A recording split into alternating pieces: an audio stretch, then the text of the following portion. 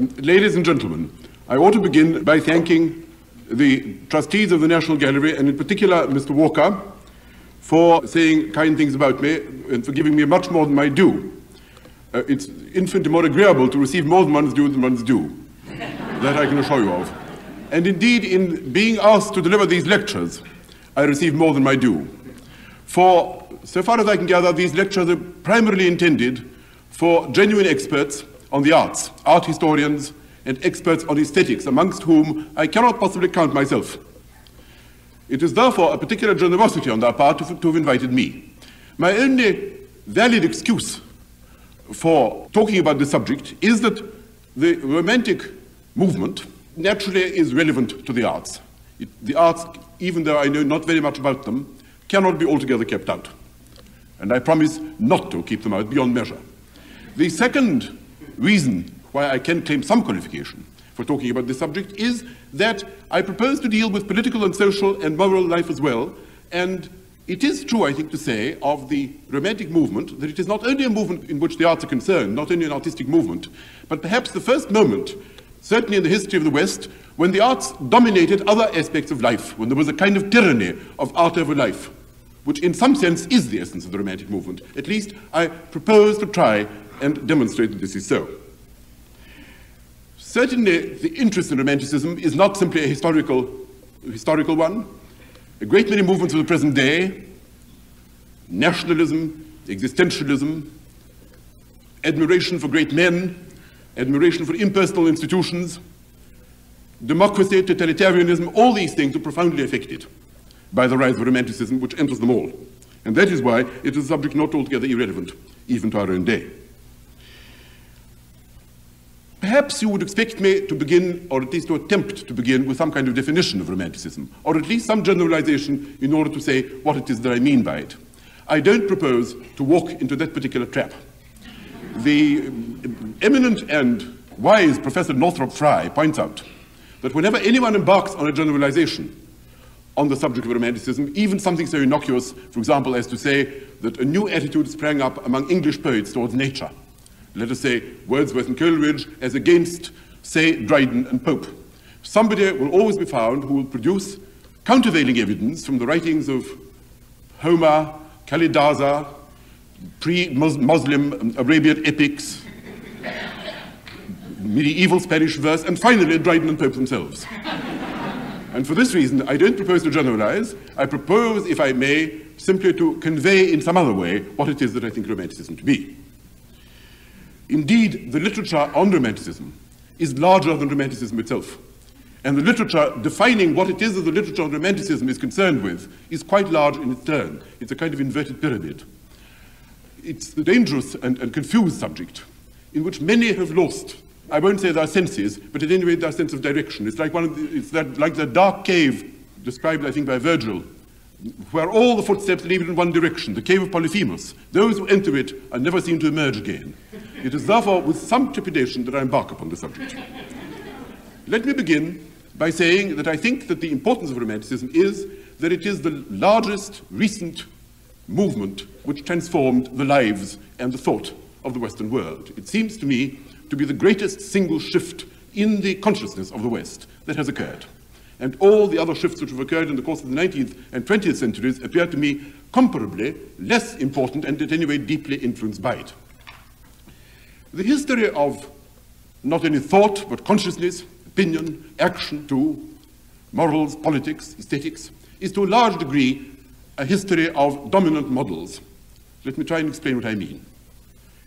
Always, whenever you look at any particular civilization, I think you will find that its most characteristic writings are dominated by a particular pattern of life, which those who engage in these writings or paint these paintings or produce these particular pieces of music, in some sense are dominated by.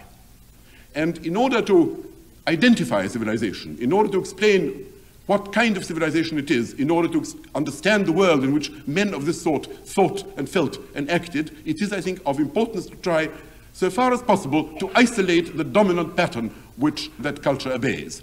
Let me try to explain this by examples. For instance, if you read Greek philosophy or Greek literature of the classical age, you will find, for example, in the case of say the philosophy of Plato, that he is dominated by a geometrical or mathematical model.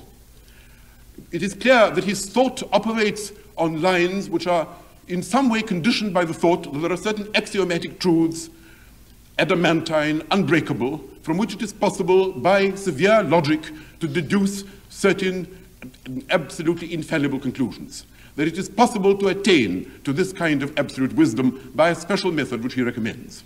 That there is such a thing as absolute knowledge to be obtained in the world. And if only we can attain to this absolute knowledge, of which geometry and mathematics in general is the nearest example, the most perfect paradigm, if only we can do that, we can organize our lives in terms of this knowledge, in terms of these truths, once and for all, in a static manner, needing no further change, and then all suffering, all doubt, all ignorance, all forms of human vice and folly can be expected to disappear from the earth. And this notion that there is somewhere a perfect vision, and that it needs only a certain kind of severe discipline or a certain kind of method to attain to this truth, which is analogous at any rate to the cold and isolated truths of mathematics. This vision then affects a great many other thinkers in the post-Platonic age. Certainly the Renaissance, which had similar ideas. Certainly thinkers like Spinoza, thinkers in the 18th century, thinkers in the 19th century too, who believed it possible to attain to some kind of, if not absolute, at any rate nearly absolute knowledge, and in terms of this, to tidy the world up, to create some kind of rational order in which tragedy, vice, and stupidity, which have caused so much destruction in the past, can at last be avoided by the use of carefully acquired information and the application to it of universally intelligible reason, something of that kind. Now, this is one kind of model. I simply offer it as an example. These models invariably begin by liberating people from error, from confusion, from some kind of unintelligible world which they seek to explain to themselves by means of a model. But they almost invariably end by enslaving those very same men, by failing to explain the whole of experience, by beginning as liberators and ending as in some sort of despotism. Take, for example, a parallel culture, that of the Bible, that of the Jews at a comparable period. You will find a totally different model dominating, a totally different set of ideas which would have been unintelligible to the Greeks. The notion, certainly, from which both Judaism and Christianity to a large degree sprang, is the notion of family life, the relations of father and son, perhaps the relations of members of a tribe to one another. Such fundamental relationships in terms of which nature and life are explained as the love of children for their father, the brotherhood of man, forgiveness, atonement, commands issued by a superior to an inferior, the sense of duty, transgression, sin, and therefore the need to atone for it. This whole complex of qualities, in terms of which the whole of the universe is explained by those who created the Bible and by those who are to a large extent influenced by it, is something which would have been totally unintelligible to the Greeks. Let me read you a perfectly familiar psalm, and you will see what it is I mean. For instance, when the psalmist says that in the presence of the Lord, the sea saw and fled, Jordan was driven back, the mountains skipped like rams, the hills skipped like young lambs. The earth is ordered to tremble in the presence of the Lord. This would have been totally unintelligible to Plato or to Aristotle. Because the whole notion of it, so to speak, the whole notion of a world which is, in some sense, reacts personally to the orders of the Lord, that all relationships, both animate and inanimate, must in some way be interpreted in terms of the relations of human beings, or at any rate in relations of personalities, in one case divine, in the other case human, is very remote from the Greek conception of what God was and what his relations were to mankind. Hence the absence among the Greeks of the notion of obligation, hence the absence among the Greeks of the notion of duty, which it is so difficult for people who read the Greeks through the spectacles partly affected by the Jews to grasp. Let me try and convey to you how strange different models can be, because this is important in simply tracing the history of these transformations of consciousness.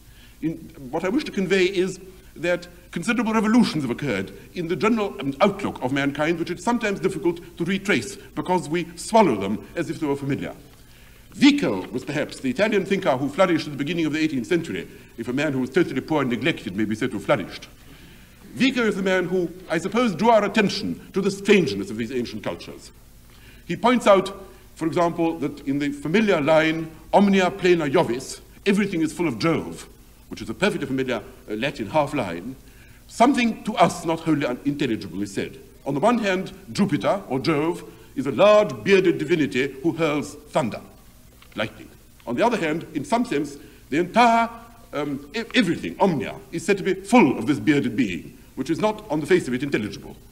And he then argues, with great imagination and with great cogency, that somehow the view of these ancient peoples remote from us must have been very different from ours, for them to have been able to conceive of their divinity both as a bearded giant commanding the gods and men, and on the other hand, as something of which the whole heavens could be full.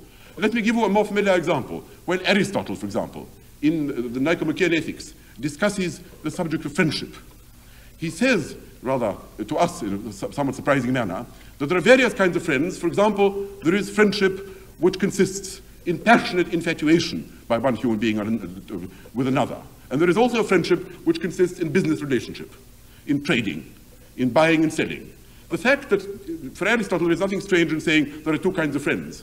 There are people whose whole lives are given, or at any rate, whose emotions are passionately engaged in love. And on the other hand, of course, there are people who sell shoes to one another, and these are species of the same genus. Is something which, as a result, perhaps, of Christianity or of the Romantic movement, or whatever it may be, we find it rather difficult to acclimatize ourselves to. I merely give you these examples in order to convey to you that these ancient cultures are stranger than we think, and that larger transformations have occurred in the history of human consciousness than the ordinary uncritical reading of the classics would seem to convey.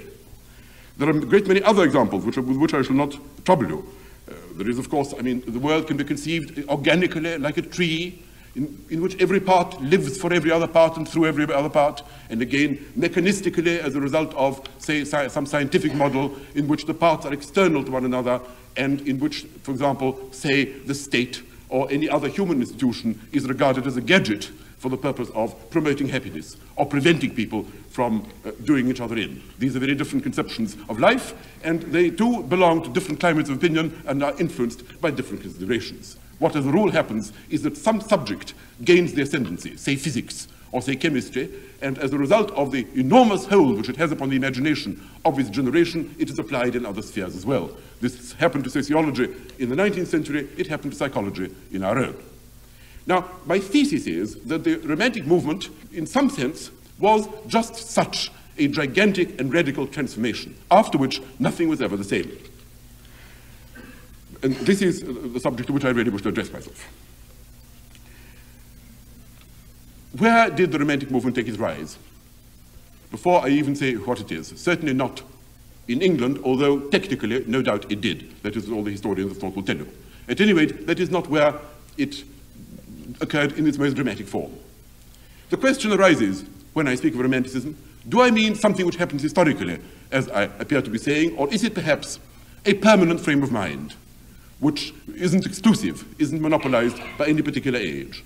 Two of my eminent predecessors, Sir Herbert Reed and Sir Kenneth Clarke, both Mellon lecturers, have taken up the position that Romanticism is a permanent state of mind which might be found anywhere. Sir Kenneth Clarke finds it, I think, in some lines of Hadrian's. Sir Herbert Reed quotes a very great many examples. The Baron Seyer, who has written extensively on this subject, quotes Plato and Plotinus and the Greek novelist Heliodorus and a great many other persons who in his opinion, were Romantic writers. I don't wish to enter upon this issue, it may be so, but the subject with which I wish to deal is confined in time. I don't wish to deal with a permanent human attitude, but with a particular transformation which historically occurred and affects us. And therefore I propose to confine my attention to what occurred in the second third of the 18th century. It occurred not in England, it occurred not in France, it occurred for the most part in Germany. The common view of history and historical change is that we begin with the French 18e, an elegant century in which everything begins by being calm and smooth, rules are obeyed both in life and in art, there is a general advance of reason, rationality is progressing, the church is retreating, unreason is yielding to the great attacks upon it of the French philosophe. There is peace, there is calm, there is elegant building, there is a belief in universal reason applying both to human affairs and to artistic practice, to morals, to politics, to philosophy. And then there is a sudden, apparently unaccountable invasion. Suddenly there is a violent eruption of emotion, enthusiasm. People become interested in Gothic buildings, in introspection. People suddenly become neurotic and melancholy. They begin to admire the unaccountable flights of spontaneous genius. There is a general retreat from this symmetrical, elegant, glassy state of affairs. At the same time, other changes occur too. A great revolution breaks out. There is discontent. A revolution breaks out. The king has his head cut off. The terror begins.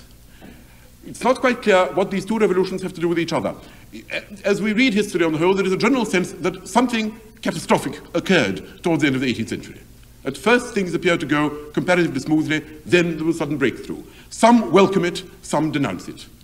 Those who denounce it suppose that this age to have been an elegant and peaceful age. Those who didn't know it didn't know the true douceur de la vie, as Talleyrand said. Others, on the other hand, say it was an artificial and hypocritical age, and the revolution ushered in a reign of greater justice, greater humanity, greater freedom, greater understanding of man for man. Well, that's as may be.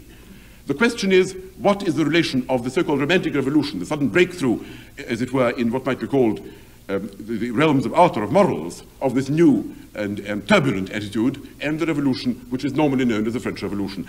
Were the people who danced upon the ruins of the Bastille, were the people who cut off the head of Louis XVI, were these the same persons as those who were affected by the sudden cult of genius, or the sudden breakthrough of emotionalism, of which we're told, or the sudden disturbance and turbulence which suddenly flood the Western world? Apparently not. Certainly the principles in the name of which the French Revolution was fought were principles of universal reason, of order, of justice, not at all connected with the sense of uniqueness, the profound emotional introspection, the sense of the differences of things, the dissimilarities rather than the similarities with which the Romantic movement is usually associated. At this point, someone will say, what about Rousseau? Well, Rousseau, of course, in a sense, is quite correctly attributed to the Romantic movement as one of its fathers. But the Rousseau who is responsible for the ideas of Robespierre, the Rousseau who is responsible for the ideas of the French Jacobins, is not the Rousseau, it seems to me, who has obvious connection with Romanticism. That Rousseau is the Rousseau who wrote The Social Contract, which is a classical treatise, a typically classical treatise, which speaks of the return of man to original, those primary principles which all men have in common, the reign of universal reason which unites men as opposed to emotions which divide him, the reign of universal justice and universal peace as against the conflicts and the turbulence and the disturbances which on the whole tear human hearts from their minds and divide men against themselves. So that it's difficult to see what is the relation of this great Romantic upheaval to the political revolution. And then there is the Industrial Revolution too, which cannot be regarded as irrelevant. After all, ideas don't breed ideas. Some social and economic factors are surely responsible for great upheavals in the human consciousness. So we have on our hands a problem. There is the Industrial Revolution, there is the great French political revolution under classical auspices, and there is the Romantic Revolution. Even if we look at the arts, if we look at the great art of the French Revolution, for example, the great revolutionary paintings of David, it's difficult to connect him specifically with the Romantic Revolution. The paintings of David have a kind of austere eloquence, the austere Jacobin eloquence of a return to Spartans, a return to Romans, something, a protest against the frivolity and the superficiality of life, which is connected with the preachings of such men as Machiavelli or Savonarola or Mably, people who denounced the frivolity of their age in the name of eternal ideals of a universal kind, whereas the Romantic movement, we're told by all its historians, was a passionate protest against universality of any kind. And therefore, there is, prima facie at any rate, a problem to understand what happened. In order to give you some sense of what it is that I regard as being this great breakthrough, why I think that in those years, say 1760 to 1830, something transforming occurred. There was a great break in the European consciousness. In order to give you, at any rate, some preliminary evidence of why I think there is even a case for this, let me give you an example of what I mean. Supposing you were traveling about Western Europe, say in the 1820s, and supposing in France you spoke to the avant-garde young men who were friends of Victor Hugo, Hugo Latre, and supposing you went to Germany and spoke there to the people who had once been visited by Madame de Stael, who had interpreted the German soul to the French. Supposing you had met the Schlegel brothers, who were great theorists of Romanticism, or let us say the people, one or two of the friends of Goethe in Weimar, the fabulist and poet Tieck, other persons connected with the Romantic movement, and their followers in the universities, students, young men, painters, sculptors, who were deeply influenced by the work of these poets and these dramatists and these critics. And supposing in England you had spoken to someone who'd been influenced, say, by Coleridge, and above all by Byron, anyone influenced by Byron, whether in England or France or Italy, or beyond the Rhine or beyond the Elbe, supposing you had spoken to these persons, you would have found that their ideal of life was approximately of this kind, that the values to which they attach the highest importance are such values as dedication to an ideal, integrity, sincerity, readiness to sacrifice one's life to some inner light, to some ideal for which it is worth sacrificing all that one is, for which it is worth both living and dying. You would have found that they were not primarily interested, say, in knowledge, say, in the advances of science, not interested in political power, not interested in happiness, not interested above all in adjustment to life, in finding your place in society, in living at peace with your government, even in loyalty perhaps to your king or to your republic. You would have found that common sense, moderation, was very far from their thoughts. You would have found that what they believed in was the necessity of fighting for whatever you believed in to the last breath in your body. And you would have found that there were persons who on the whole believed in the value of martyrdom as such, no matter what the martyrdom was martyrdom for. You would have found that they believed that minorities were in some way more holy than majorities, that failure was in a certain sense nobler than success, which had certainly something shoddy and something vulgar about it. You would have found the very notion of idealism, which is not in its philosophical sense, but in the ordinary sense which we use it. Idealism, that is to say, the state of mind of a man who is prepared to sacrifice a great deal for principle or for some conviction, who is not prepared to sell out, who is prepared to go to the stake for something which he believes because he believes in it. This attitude was relatively new. And what people admired was wholeheartedness, sincerity, purity of soul, ability and readiness to dedicate yourself for your ideal, no matter what it was. No matter what it was. That is the important phrase which I wish to use. Supposing in the 16th century, say, you had a conversation with somebody engaged in the great religious wars which tore Europe apart at that period. And supposing you said to, let us say, a Catholic of that period, engaged in hostilities, supposing you said, of course these Protestants believe what is false. Of course, to believe what they believe is to court perdition. Of course, they are dangerous to the salvation of human souls, than which there is nothing more important. But they are so sincere, they die so readily for their cause, their integrity is so splendid, one must yield a certain meed of admiration for the moral dignity and sublimity of people who are prepared to do that. Such a sentiment would have been unintelligible. Anyone who really knew, supposed themselves to know the truth, say a Catholic who believed in the truths preached to him by the church, would have known that persons able to put the whole of themselves into the theory and practice of falsehood were simply dangerous persons, and the more sincere they were, the more dangerous, the more mad in a sense. No Christian knight would have supposed, when he fought against a Muslim, that he was expected to admire the purity and the sincerity with which the Paynim believed in their absurd doctrines. No doubt, if you were a decent person and you killed a brave enemy, you weren't obliged to spit upon his corpse. You took the line that it was a pity that so much courage, which was a universally admired quality, so much courage, so much ability, so much devotion should have gone to a cause so palpably absurd or dangerous.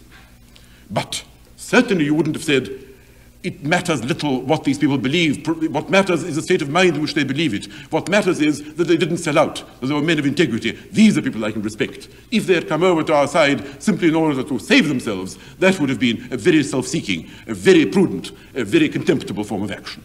This is the state of mind in which people would say, if I believe one thing and you believe another, then it is important that we should fight each other. Perhaps it is good that you should kill me or that I should kill you. Perhaps in a duel it is best that we should kill each other. But the worst of all possible things is compromise, because that means we have both betrayed the ideal which is within us. Now, martyrdom was always, of course, admired, but martyrdom for the truth. Christians admired martyrs because they were witnesses to the truth. If they were witnesses to falsehood, there was nothing admirable about them. Perhaps something to be pitied, certainly nothing to be admired. By the time you get to the 1820s, the period of which I speak, you certainly get a frame of mind in which the state of mind, the motive is more important than the consequence. The intention is more important than the effect.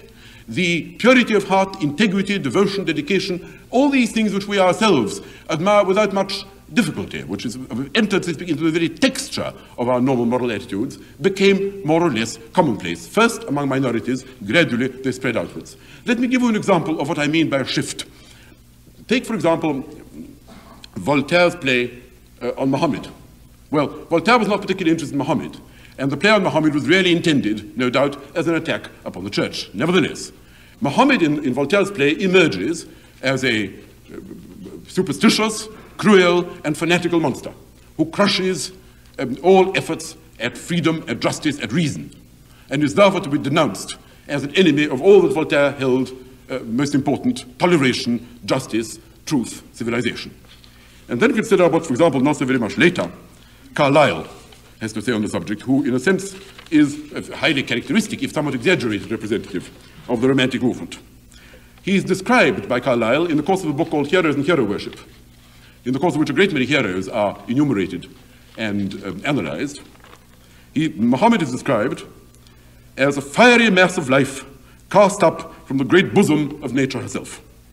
He's a man of blazing sincerity and power, and therefore to be admired. And what he is compared to, what is not liked, is the 18th century, which is withered and useless. The 18th century, which to Carlyle, as he calls it, is a warped and second-rate century. The point about Muhammad is that Carlyle is not the least interested in the truths of the Quran. He doesn't begin to suppose that the Quran does contain anything, which he, Carlyle, could be expected to believe.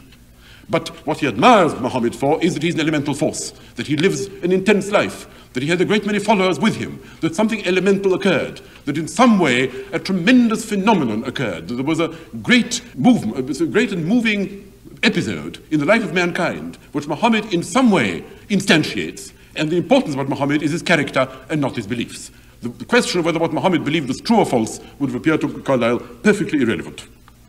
He says, in the course of the same essays, Dante's sublime Catholicism had to be torn asunder by Luther. Shakespeare's noble feudalism has to end in the French Revolution. Why do they have to do this? Because it doesn't matter whether Dante's noble Catholicism or sublime Catholicism is or is not true. The point is, it's a great movement, it has lasted its time, and now something equally powerful, equally earnest, equally sincere, equally deep, equally earth-shaking must take its place. The importance of the French Revolution is that it made a great dent upon the consciousness of mankind, that the men who made the French Revolution were deeply in earnest, and not simply smiling hypocrites, as he thought Voltaire to be. Now, this is an attitude which I think is, I won't say brand new, because it's too dangerous to say that, but at any rate, sufficiently new to be worthy of attention. And whatever it was that caused it occurred, it seems to me, somewhere between the year 1760 and 1830. And it began in Germany then and grew apace. The important thing now is to consider what kinds of effects this kind of development had. Again, I don't wish to enumerate this because I propose to deal with the details of it in forthcoming lectures. But take another example of the sort of things I mean. The attitude, for example, towards tragedy.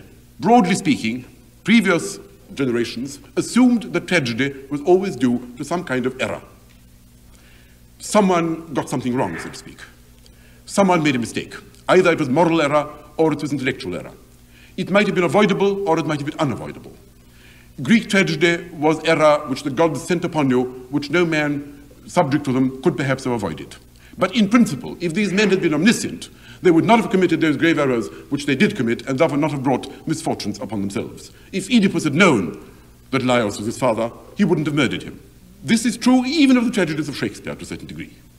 If Othello had known that Desdemona was innocent, none of the denouement of that particular tragedy could have occurred. And therefore, the tragedy is founded upon, if you like, the inevitable or perhaps avoidable lack of something in men: knowledge, skill, ability to live, moral courage, ability to do the right thing when you see it, or whatever it may be. Better men, morally stronger, intellectually more adept, above all omniscient persons who perhaps also had enough power, could always avoid that which, in fact, is the substance of tragedy. This is not so for the early 19th century. Even for the late 18th. If you read Schiller's tragedy of the robbers, to which I shall have to return again, you will find that Karl Moor, the hero of that, the hero villain of that, is a man who avenges himself upon a detestable society by becoming a brigand and committing a number of atrocious murders. He is punished for it in the end. But if you ask who is to blame, is it the society from which he comes, are its values totally corrupt, or are his values totally insane? Which of the two sides is right? Certainly there is no answer to be obtained in that tragedy, and the very question would have appeared to Schiller shallow and, in some sense, blind. Here there is a collision, perhaps an unavoidable collision, between sets of values which are literally incompatible. Previous generations supposed that all good things could in some way be reconciled. This is true no longer. If you read Büchner's tragedy, The Death of Danton, in which Robespierre finally causes the death of Danton and Desmoulins in the course of the revolution, and you ask, was Robespierre wrong to do this? No. The tragedy is such that Danton, although he was a sincere revolutionary who committed certain errors, didn't deserve to die, and Robespierre was perfectly right to putting him to death. In some sense, you have a collision here of what Hegel afterwards called good with good. It isn't due to error, it's due to some kind of collision or conflict of an unavoidable kind, of loose elements wandering about the earth in some way, of values which couldn't in some sense be reconciled. And what matters is that people should dedicate themselves to these values with all that is in them. If they do that, they are suitable heroes for tragedy. If they do not do that, then they are Philistines. Then they are members of the bourgeoisie. Then they are no good and not worth writing about. The figure who in some sense dominates that particular century as an image is the puzzled figure of Beethoven in his garret. Beethoven is a man who does what is in him. He is poor, he is ignorant, he is boorish. His manners are bad, he knows little, and he is perhaps not a very interesting figure outside the inspiration which drives him forward. But the point about him is that he is not sold out. He sits in his garret and he creates.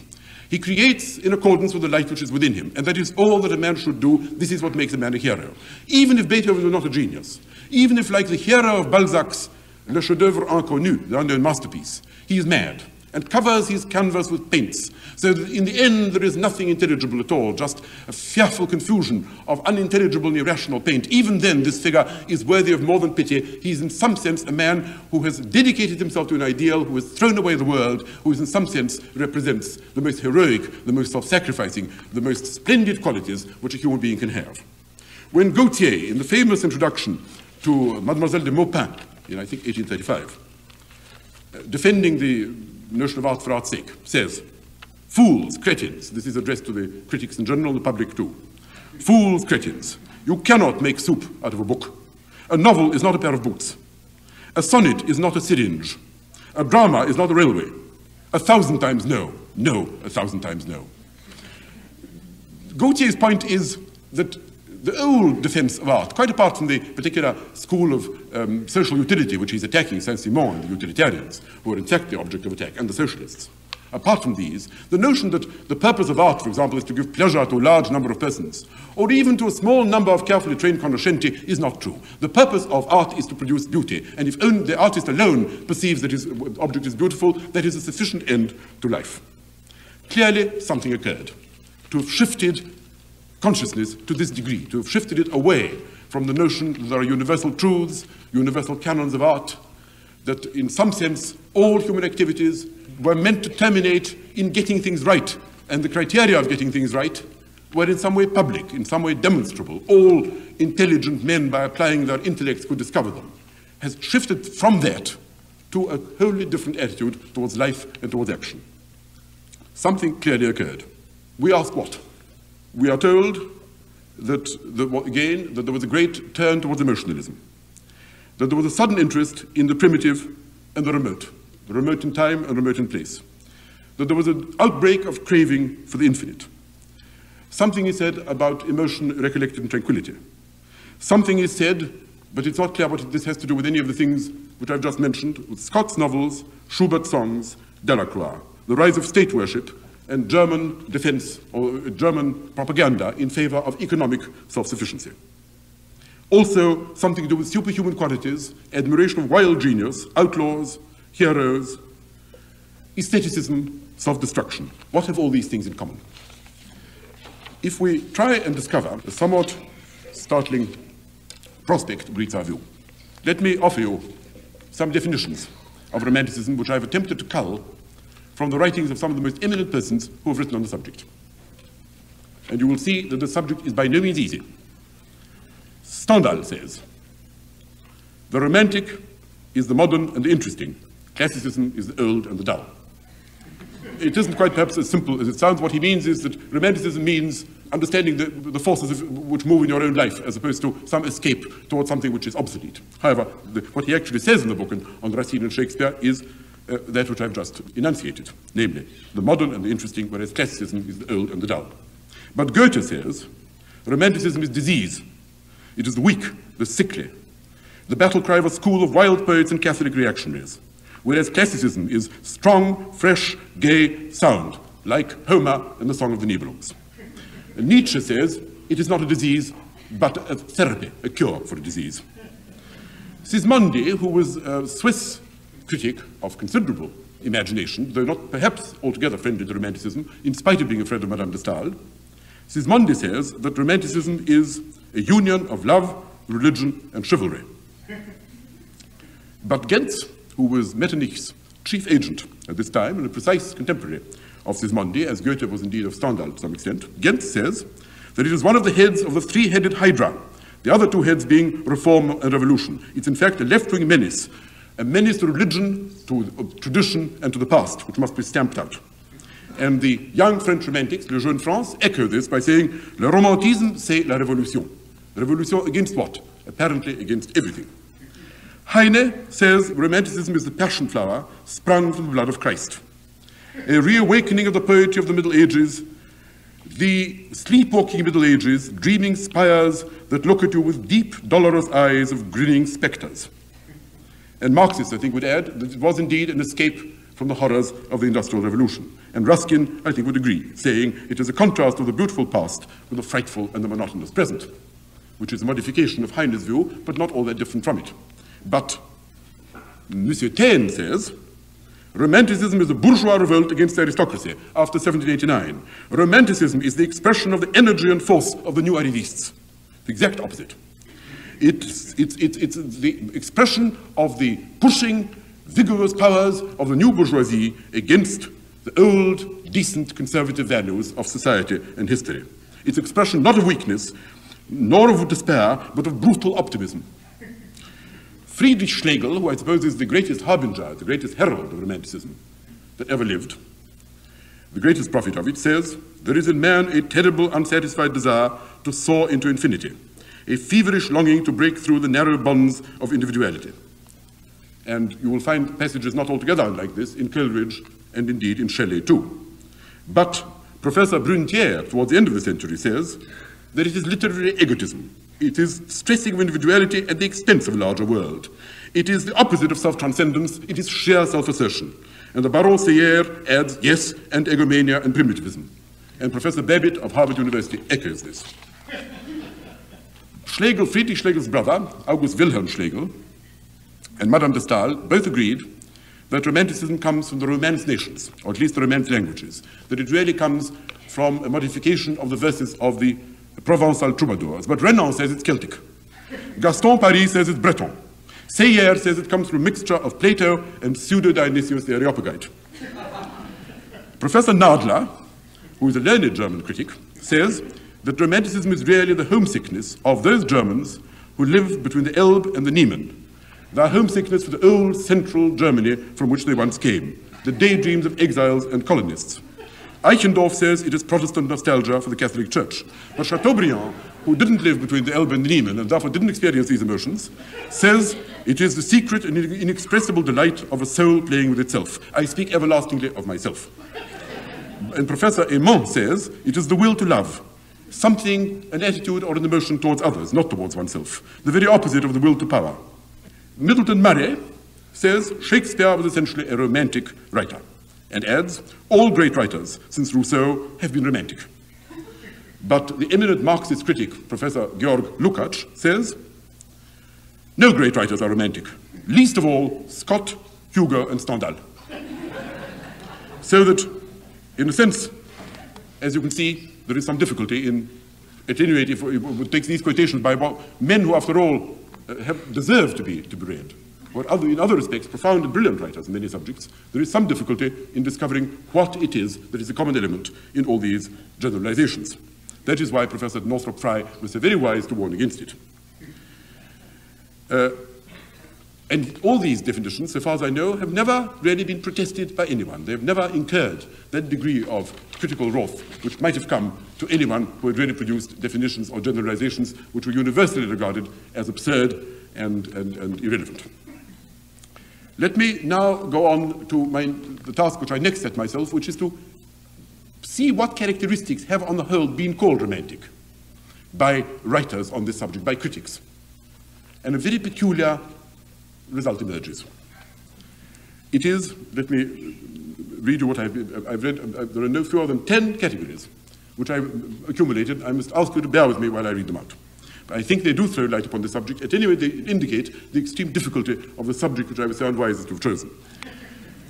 Romanticism is the primitive, the untutored. It is youth, life, an exuberant sense of life of the natural man. But it is also pallor, fever, disease, decadence, the maladie des siècles, la belle dame sans merci, the dance of death, indeed death itself. It is Shelley's dome of many-colored glass, and it is also his white radiance of eternity.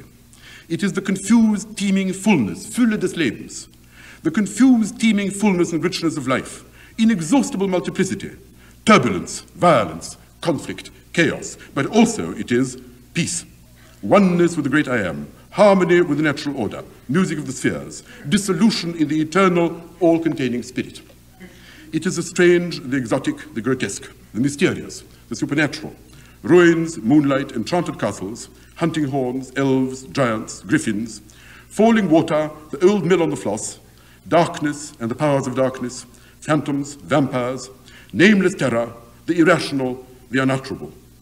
Also it is the familiar, the sense of one's unique tradition, joy in the smiling aspect of everyday nature, and the accustomed sights and sounds of contented, simple, rural folk, the sane and happy wisdom of rosy-cheeked sons of the soil. It is the ancient, the historic, it is Gothic cathedrals, mists of antiquity, ancient roots, and the old order with its unanalyzable qualities, its profound but inexpressible loyalties, the impalpable, the imponderable. Also it is the pursuit of novelty, revolutionary change, concern with the fleeting present, desire to live in the moment, rejection of knowledge, past and future, the pastoral idyll of happy innocence, joy in the passing instant, a sense of timelessness.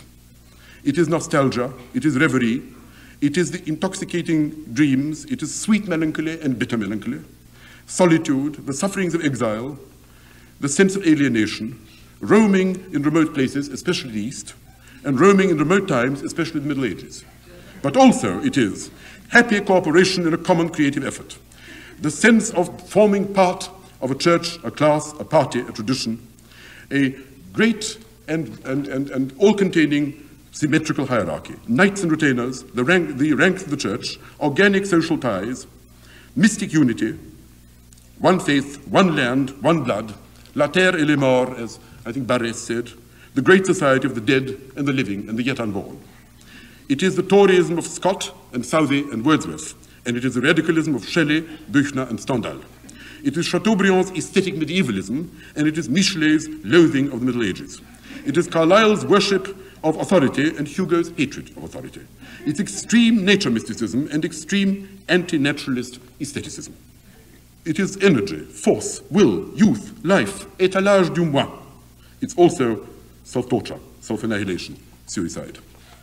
It is the primitive, the unsophisticated, the bosom of nature, green fields, cowbells, murmuring brooks, the infinite blue sky. No less, however, it is also dandyism, the desire to dress up, red waistcoats, green wigs, blue hair, which the followers of people like Gérard de Nerval wore in Paris at a period. It's the lobster which Gérard de Nerval led about on a string in the streets of Paris. It's wild exhibitionism, eccentricity. It is the Battle of Hernani. It's ennui. It's Tedium Vitae. It is the death of Sardanapalus, whether painted by Delacroix or written about by Berlioz or Byron. It is a convulsion of great empires, wars, slaughter, and the crashing of worlds. The romantic hero is the rebel, the homme fatale, the damned soul, corsairs, Manfreds, Jaurs, Laras, Cains, all the population of Byron's heroic poems. It is Melmoth, it is Jean Bogart, all the outcasts and Ishmaels, as well as the golden-hearted courtesans and the noble-hearted convicts of 19th century fiction. It is drinking out of the human skull. It's Berlioz who said he wanted to climb Vesuvius in order to commune with a kindred soul. It's satanic revels, cynical irony, diabolical laughter, black heroes. But also Blake's vision of God and his angels, the great Christian society, the eternal order, and I quote, the starry heavens which can scarce express the infinite and eternal of the Christian soul. It is, in short, unity and multiplicity. It's fidelity to a particular in painting, the paintings of nature, for example, and also mysterious, tantalizing vagueness of outline. It's beauty and ugliness. It's art for art's sake, and art as an instrument of social salvation. It's strength and weakness, individualism and collectivism, purity and corruption, revolution and reaction, peace and war, love of life and love of death. It is perhaps not very surprising that faced with this, Professor Lovejoy, who is certainly the most scrupulous and one of the most illuminating scholars who ever dealt with the history of the ideas of the last 2 centuries, approached a condition nearing despair. He said that not only were all the strands of romantic thought which he was able to unravel, some of them contradict the others, which is patently true, some totally irrelevant to the others, but he took 2 specimens of what nobody would deny to be romanticism, for example, primitivism, and the other eccentricity, dandyism, and asked what they had in common. Primitivism, which began in English verse, let us say, and partly English prose at the beginning of the 18th century, celebrates the noble savage, the simple life, the irregular patterns of spontaneous action as against the corrupt sophistication and Alexandrine verse of a highly sophisticated society. It's an attempt to demonstrate that there is natural law which can be discovered best in the untutored heart of the uncorrupted native, of the uncorrupted child. And, says Professor Lovejoy, quite intelligibly, what has this in common with red waistcoats, blue hair, green wigs, absinthe, death, suicide, and the general eccentricity of the followers of Nerval and Gautier? And he concludes by saying that he really doesn't see what there is in common to these, and one can sympathize with him. Well, you might perhaps say that there is an air of revolt in both. Both have revolted against some kind of civilization. Some in order to go to some Robinson Crusoe island, there to commune with nature and live among uncorrupted, simple people, and the other in some kind of violent aestheticism and dandyism. But mere revolt cannot be romantic. Mere denunciation of corruption cannot be romantic. We don't regard the Hebrew prophets as particularly romantic.